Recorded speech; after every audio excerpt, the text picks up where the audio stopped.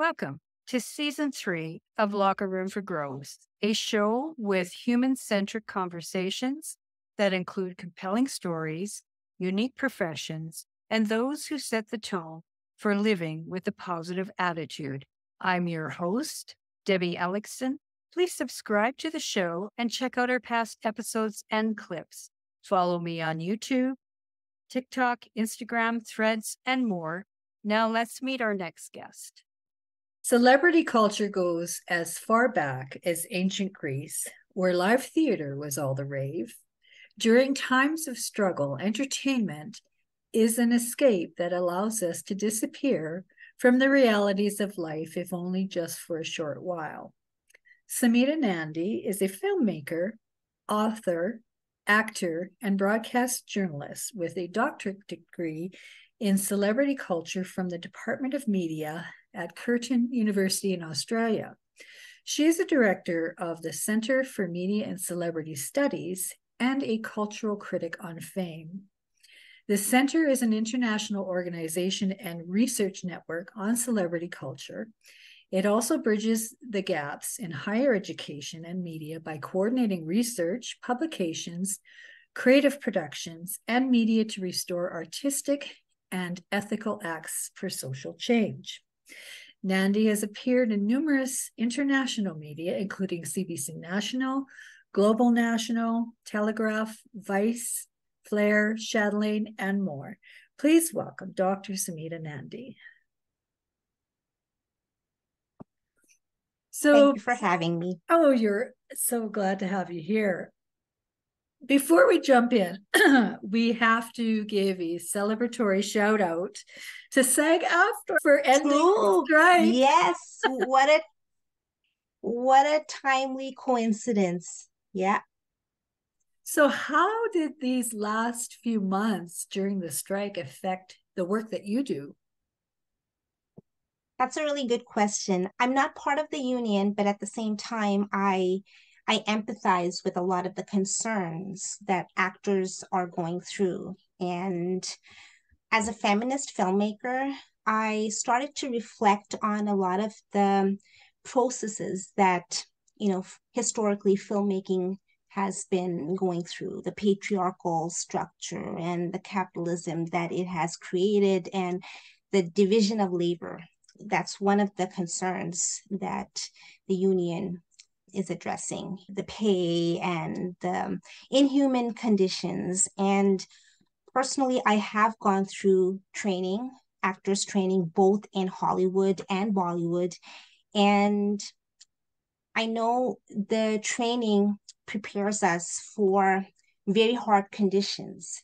And physically, emotionally, we're prepared to do that. But as a scholar and as a feminist artist in general, I do question a lot of the practices that have been in place. And I feel, yes, in terms of pay, in terms of hours, it's not fair. And I feel very privileged to be able to produce and co-produce content that not necessarily conforms to a lot of the traditional structures. But just going back to your question, I did have a lot of concerns. And over time, just through my observation and my own research, I have come to really support non-traditional modes of filming and just artistic practice in general. So I feel more reassured than ever that there is progress in place. Yes, I'm not a member either, but I also felt that I had to stop some things because you're in solidarity, because you don't know whether you're going to be a member in the future. So you don't want to do anything to jeopardize that. But also, I mean, everybody is a human, and you're right. A lot has changed. We talked a little bit about this before we hit live on this broadcast. The world has changed and the internet has changed a lot of things, and certainly streaming. So given the fact there have been shows that have been resurrected and almost as popular today as they were when they first were released on television years ago. But those actors are not getting paid, or the writers or any of the creators are not getting paid the royalties when you compare the money that's coming in to produce, like to stream that content. It's a good day in entertainment for this contract. And whether you're a union member or not, and this goes across every industry, whatever the union comes up with on a contract benefits the entire industry. Ultimately, I feel that filmmakers and actors and any creative professional in the film industry have to make choices for their own, and we have to know who we are, what values we stand up for, and keep creating. So that's something that, of course, a lot of the training would equip us with the skills and the insight. Another thing that is not related to entertainment, but in a way, it kind of falls in that same category. Just a few hours ago, there was a press release from the federal government that has created legislation to ban scab workers for during a union strike. So a federal union strike. So that's huge, really. It kind of plays in the same way. That's how all of us who were not SAG members, we refused to work on struck or promote struck work or do anything that would go against what the union was going for, even if we weren't members, because you're still in the same circles. You're still playing in the same playground. Yeah, exactly. And so much of the consumption is based on traditional models that the union is questioning. So I think it's very important to be informed and act accordingly. Yes. So let's go back in time a little bit. So let's talk a little bit about your background and where did you grow up?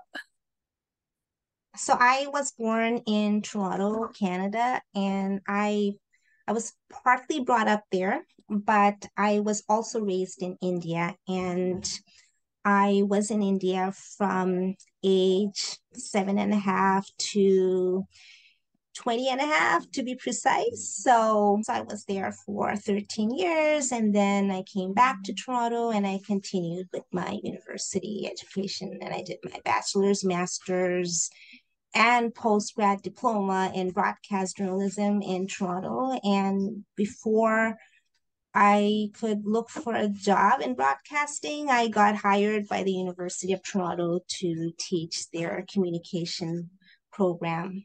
And I also taught at Ryerson University, which is now called the Toronto Metropolitan University. Oh, yeah. And Ryerson is a well-known university for media and communication studies. Yes. So yeah, that's a very short version of where and how I grew up. That was really fast world.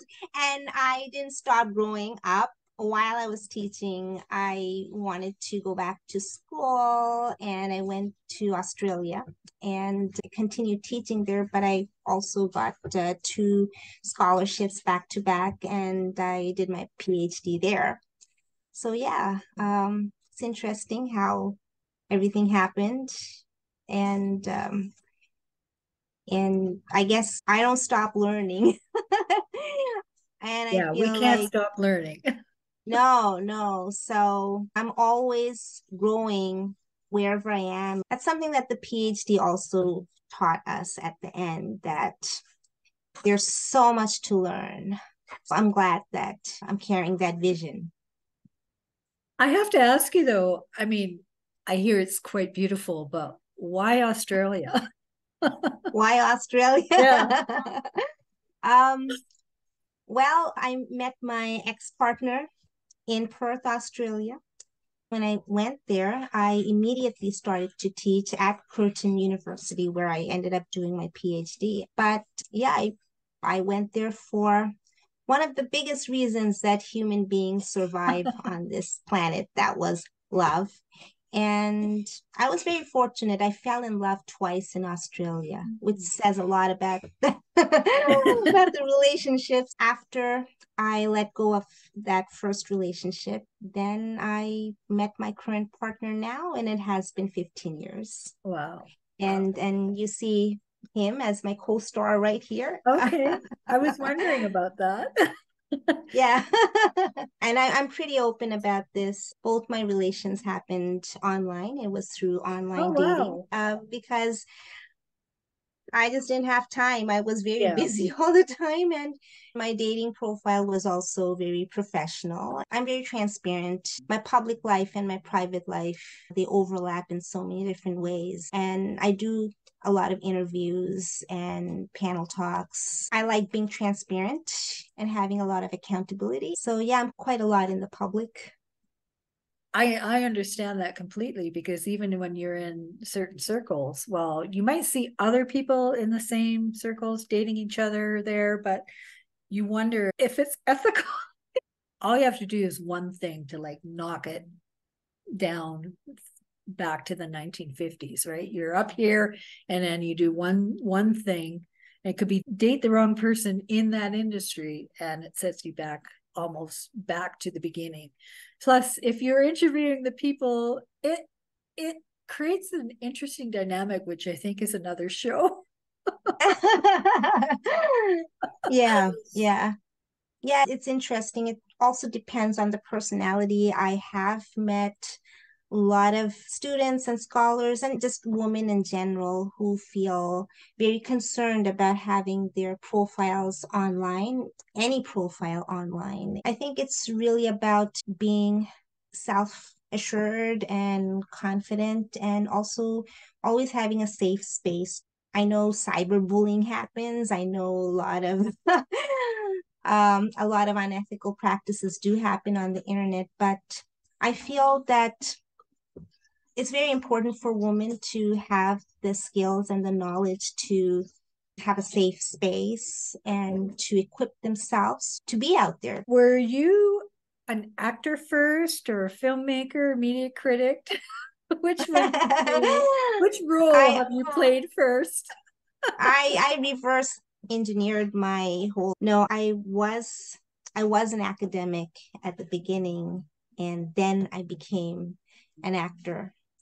And I'm very fortunate to be interviewed over a number of media outlets, and usually actors become successful and then they get interviewed in the media, but I have been interviewed for my academic work in advance. And when I do acting now, I'm able to come with informed opinions. So I still continue to do interviews, but I'm able to address a lot of the questions with informed opinions and not just theoretical knowledge, which is also important. But I feel I have both the theory and the practice to address issues in the entertainment industry.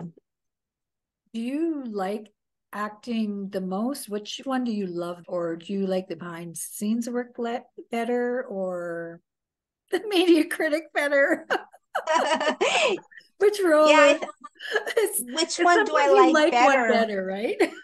That's a really good question. I'm passionate about research, and I'm also passionate about performance, and that includes dance as well. I think what's in common is the fact that I do a lot of public speaking. So it's not just in the media, but also whether I am doing a panel talk, whether I was teaching in the past, whether I do any public speaking. I think that's what's in common, and I'm able to share my experience and my practice and my knowledge through that medium of public speaking.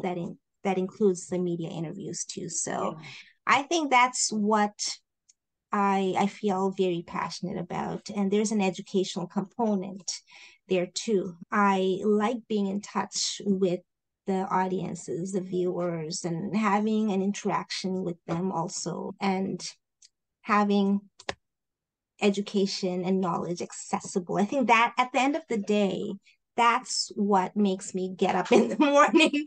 Right It's all on. about access and inclusion in whatever shape and form. So yeah, that's what I would say, public speaking in media and public relations. Now, entertainment to the outside world seems so glamorous, and there are certainly glamorous moments, but Yeah. few outside the industry ever sees what goes into getting to that point. So Yes. that is a perception you talk about, isn't it? Yes, I do talk about that too. I used to get this in sports because I've covered the National Hockey League for so many years. And I used to get people say, I still get people hearing them say, oh, I totally hate this person, you know, and it might be their persona on the ice. They may not be like that off the ice, right?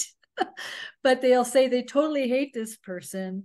And they'll do that with actors and creators as well, because they seem to equate the persona of the role they're playing with the human being behind it. How do you kind of balance that? Well, I feel that this is not too far from our close family and friends who are part of that larger audience. For me, it doesn't matter. I have a lot of relatives hating me already. Yeah, I feel you. um, so personally, it doesn't matter to me because I am very privileged and honored to do what I am passionate about. I do research, I do performances, I speak about them in the media, and when I talk about access and inclusion, a lot of it is about diverse women. Yeah. And that's very important. But also part of the feminist agenda is to create gender equality. So that's what keeps me very grounded. It doesn't matter who says what, but it is true that the larger audience, they do kind of look up to stars and they consume them for instant gratification. They get a lot of pleasure out of it. And the moment that expectation is not met, then there's a lot of hatred too, or just being critical.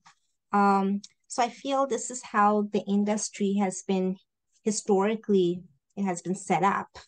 Yeah. Just to create these very impossible images. We see that with women. Women battle with their own self-image because they're trying to keep up with this glamorous image that, you know, the entertainment industry has been presenting for such a long time.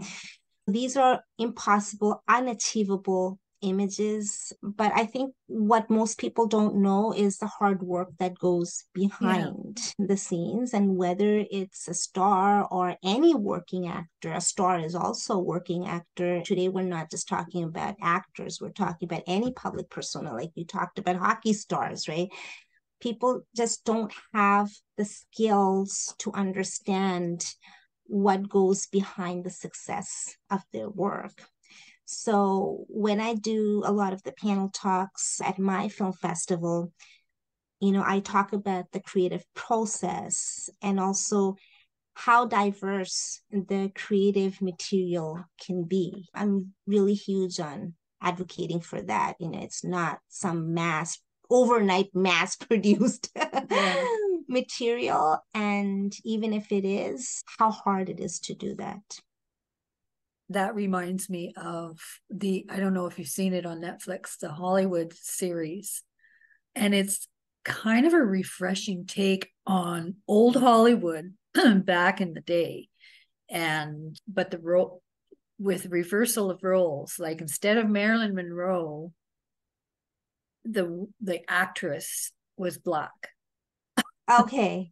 No, I haven't watched that series, but this is really interesting. And it has a lot of the same elements, like the casting couch and all that bull crap that you've already talked about, that comes with this profession. Well, every profession.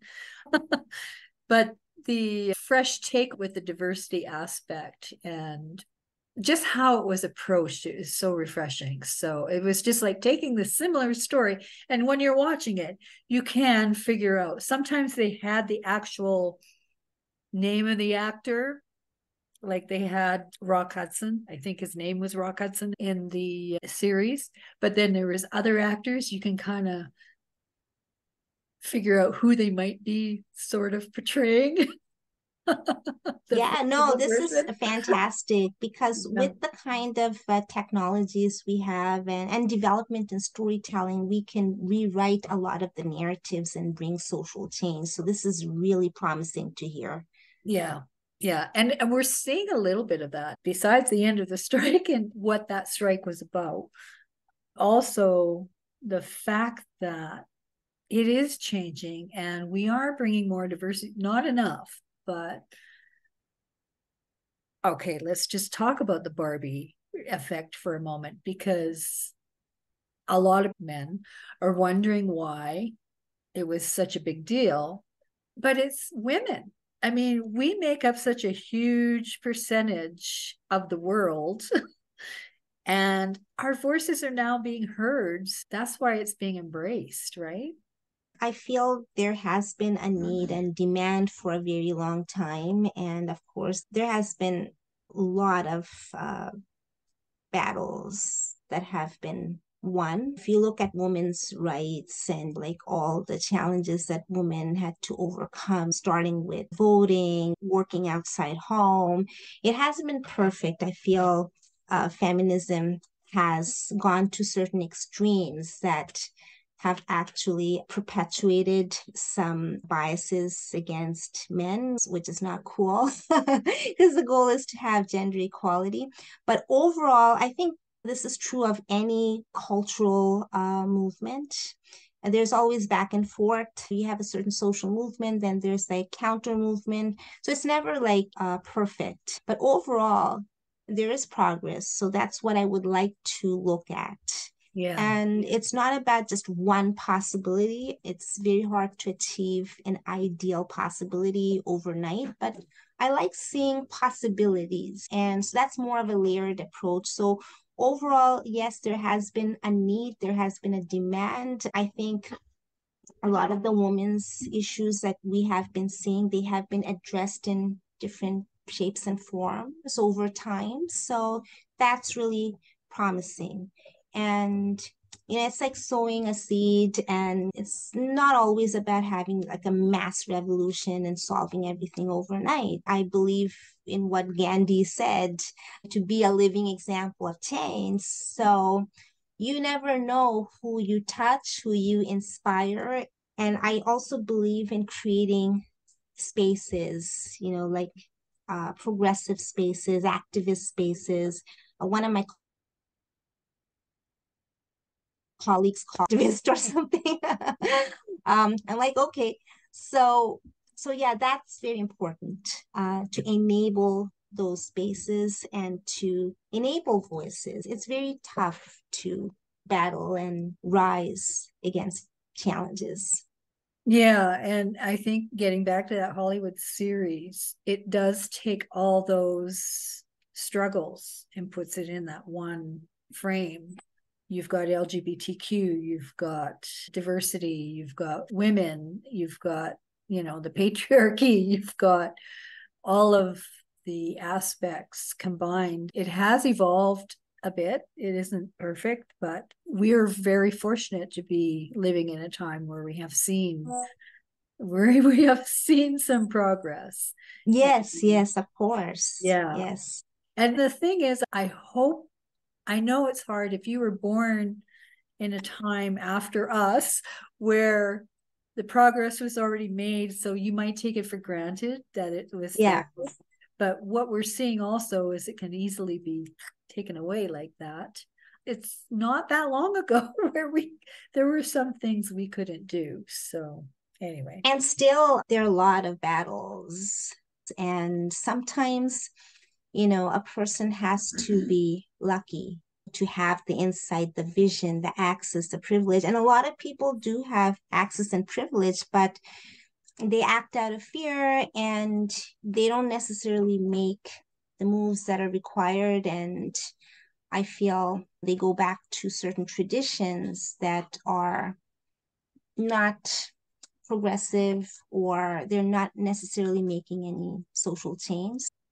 So yeah, I think we still have a long way to go, but we are in a very good time, like you said, and we do have a lot of access to technology. And it's not about like living a Hollywood dream. It's about creating the kind of content to express yourself in the way you want, using any medium you want. That's what I would say. I would just boil down to just arts and craft and just express the way anybody wants.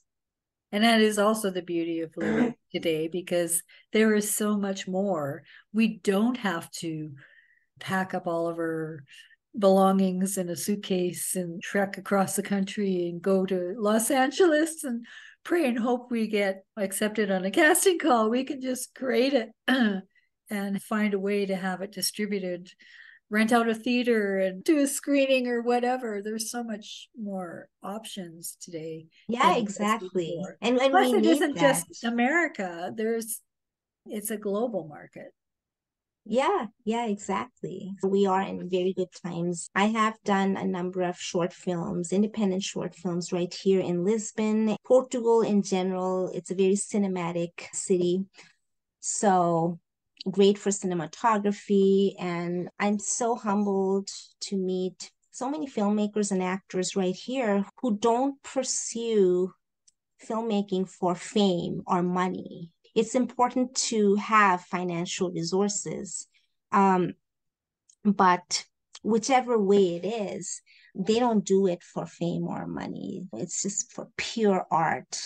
And that's very, very reassuring, because I have been in places like Toronto, New York, LA, and also in India, Mumbai, where the pressures from the entertainment industry are really hard, and people just don't have different ways to see things. So I'm really glad that the education that I had in Australia and the practice that I had in Europe were in very non-Hollywood, non-Bollywood spaces. So yes, and I've seen a lot of progress with that. I love independent arts. They are like communication tools, building community and bringing progress. And that's just such a beautiful thing. That's where the storytelling comes from. It's not just the storytelling for clicks or sensationalism or repurposing the same movie over and over again. You're telling actual people's stories one act at a time. Yes. I believe that not all social narratives tell our stories. So it's very important for us to tell the story in the way we want, in very authentic ways. If it's just a matter of like creating a space to communicate, to bring a social change, the impact is just so valuable. But it's important to surround yourself with very aligned people to do that. I also saw that the independent filmmaking business, it has a lot of politics too. And so it's not just about the corporate industries, it's also happening at the independent filmmaking level. There are a lot of politics. So it's very important to have very aligned people around you. You discuss popular culture and celebrity culture. How much does that representation play into that aspect of it, where that's why you can't get some of those projects in the studio, and maybe some of those projects might not see a lot of eyeballs when they're produced, but they are such that a couple of years down the road, they're on those lists where, you got to see this film. How much does that popular culture media aspect play into kind of like not getting some of those stories told?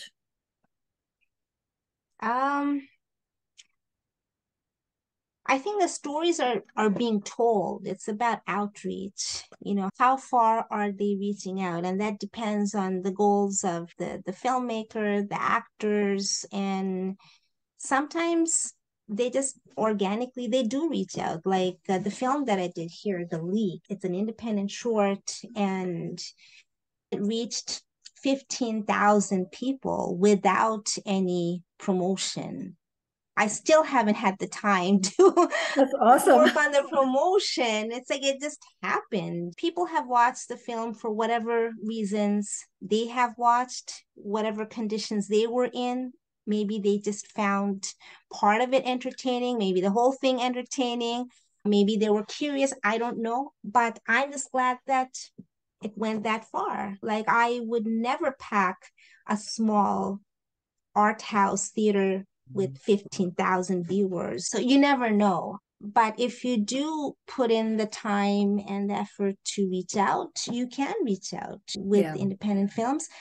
And of course, the ones that are industrially produced, they have stronger platforms and they have a bigger market. I think there's just like a ready market to consume. But the kind of stories independent filmmakers and actors tell, they're not necessarily market driven. So even if there's a lot of effort put in, they may not reach out. But still, the story needs to be told and you never know who it touches. Yeah, you only need to touch the right people to make it a success. Yeah, and just to do it, you know.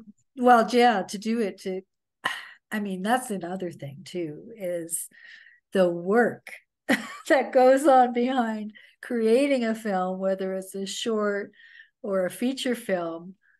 Oh my God.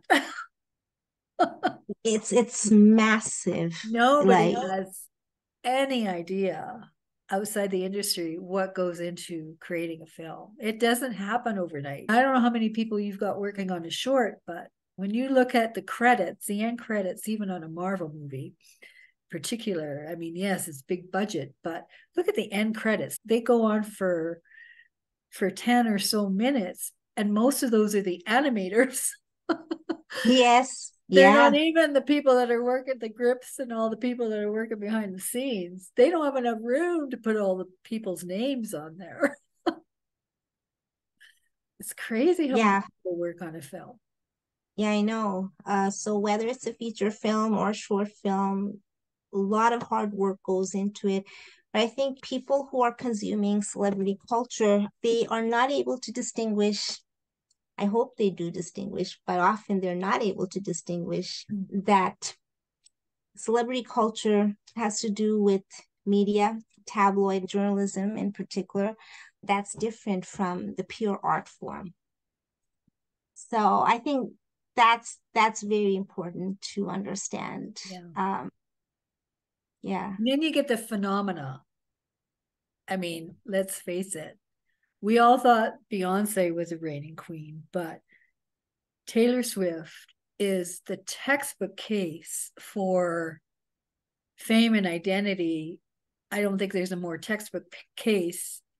You can't even categorize what it is that she's going through right now. It's such a phenomena that her fans are so loyal that they buy whatever she produces. They buy every platform of it. Like if it's a CD, if it's a stream, if it's whatever it is, they will buy it, rebuy it, rebuy it. It's crazy, the phenomena that she has. I don't think anybody else comes close to that or will ever come close to that. But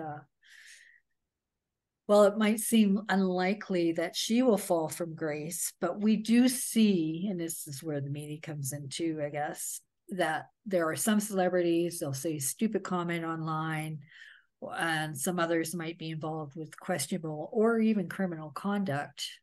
The internet kind of grabs onto that and runs with it, but also it holds an impossible standard for some. Everybody says something stupid. God knows I've said a few things. we can't live up to the standard, particularly the celebrities that are being held to this standard. How do you even wrap your head around that? Or is there a way to kind of fix that? It's a corporate issue. My understanding of a celebrity is that it's a media representation. It's not necessarily just the artist. Taylor Swift as an artist is different from the media representation of Taylor Swift and any pop star of her kind. And fame in general, it's a complex interplay of the government, the media, the businesses, the fans, and the celebrity itself. So the kind of impossible market that it has created, it's because of the interplay of those factors. It's not the artist anymore. How the artist survives him or herself, that's a whole different story. What kind of impacts that person has, like physically, psychologically, and that's quite different from what we see in the media representation. It's production, it's distribution, it's reception. And that changes from place to place too, because fame is very much dependent on context. So yeah, it depends on the kind of public that's consuming that and wants to like be a part of it. But that's very different from the artist herself or himself, right? And there's a whole management behind that. That's what I would say. Yeah, it's a very impossible complex and layered phenomena. Yeah. And speaking of impossible standards, that's where independent film, all this stuff we've discussed before now, it's like everybody wants to hold every single movie on the planet up to a Marvel production. Not the CGI part, but just the overwhelming blockbuster aspect of it, where it fills theaters and it reaps $200 million overnight. That's an impossible standard as well. It's part of mass culture, and most people like to see more and more and more. It's really about like they associate growth with productivity. But those who are in the corporate world, even doing just 9-to-5 jobs, they are doing it because it may or may not fit their own life paths. They work in spaces and they work for hours that may not correspond to their personal needs. A lot of people get depressed and then they go back to consuming mass-produced content, and we don't know what the artist is going through either. Yeah. So I think it's really a personal choice. It should be an informed choice, both for the artist and the consumer, to figure out, okay, like what he or she is about. And that's where I find a lot of value with the feminist filmmaking. That's just a lens of inquiry, to see diverse content and enable an artist and a viewer to understand, okay, like what's my space? We have never been trained at school or college, and we're talking mass culture in general, and what kind of public culture we have been a part of. We haven't been trained to understand our space, what pace we like. And I go with a lot of vibes. Like, it's like I would be in places, maybe it serves me for a couple of years. Maybe the journey is over after that. Maybe something higher is waiting for me. And it doesn't mean bigger. It just like on my own path, I feel like, okay, my purpose is to move forward. I want to learn more. I want to add more value to what I'm doing. So I might operate in different places according to my own times. But this is not what the industry trains us for.